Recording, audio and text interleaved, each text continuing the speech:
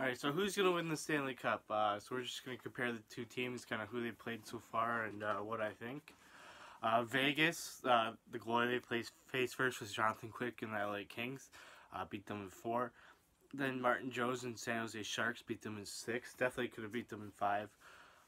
They looked really good in that series. Obviously, beating them in 6 is still a really good feat. Winnipeg Jets, Connor Hellebuck, and they beat them in 5 games, which I didn't expect. I expected Winnipeg to maybe win in 6. So yeah, that's kind of their road to the Stanley Cup Finals. Marchessault's had a really good playoffs. Carlson's had a pretty decent playoffs. Obviously, Fleury's been unreal. And that's what you need to make the the Stanley Cup Finals in the NHL. Pretty good goaltending and timeless scoring. Let's look at Washington. So Columbus, they beat in 6. They lost the first 2 games and then won the next 4, putting Hope in net. Obviously, they beat Pittsburgh in 6, their arch rivals, and finally beat them. And then they disposed of Tampa Bay in 7. Definitely could have run either way there. They played a really good last game. Hope, I think his shutout streak's at 159 minutes. So yeah, so they beat Bobrovsky, who could be one of the best goalies in the league at times. They beat Murray, who has had 2 amazing Stanley Cup playoff runs. An okay regular season. This year he was hurt quite a bit. And then, obviously, the goalie for Tampa Bay, Vasilevsky, who could be the Vezina winner this year. He had an outrageous first half and kind of tapered down a little bit, but his stats are still unreal.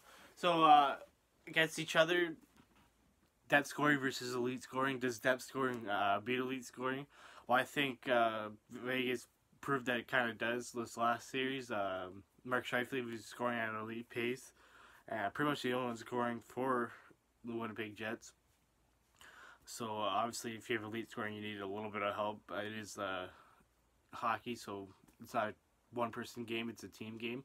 The only person that can actually really steal a game is the goaltender if he gets a shutout or lets one goal in. And just gets absolutely peppered with shot and just plays amazing. But yeah, depth scoring, at least 3 of the lines for Vegas has a chance to score a lot, and even the 4th line can chip in a little bit. Meanwhile, it's some more front end heavy for Washington, but maybe with Burakovsky, I think that's his name, he got 2 goals the last game against Tampa Bay, so maybe he's starting to heat up. Those were his first 2 goals of the season.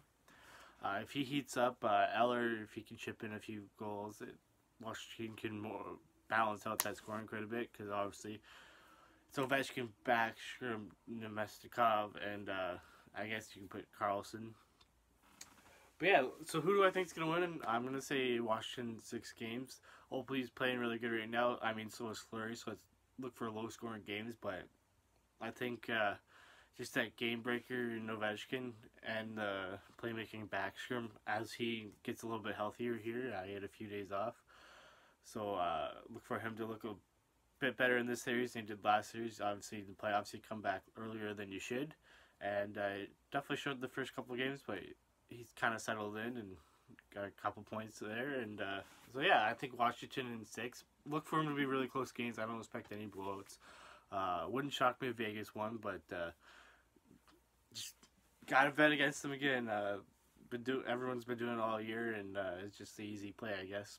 So yeah, Washington 6. Let me know what you think. Tell me who's going to step up in the series. Obviously, you expect Ovechkin. He's put up pretty good playoff numbers. Marchessault has played really well, so he might step up for Vegas. Watch Neil. He's been there before, so maybe an experience factor. He just knows how to bring it in the finals. Who knows? Fleury, if Vegas has any chance, obviously Fleury's going to have to stand on his head, so watch for him. And Hope, same thing.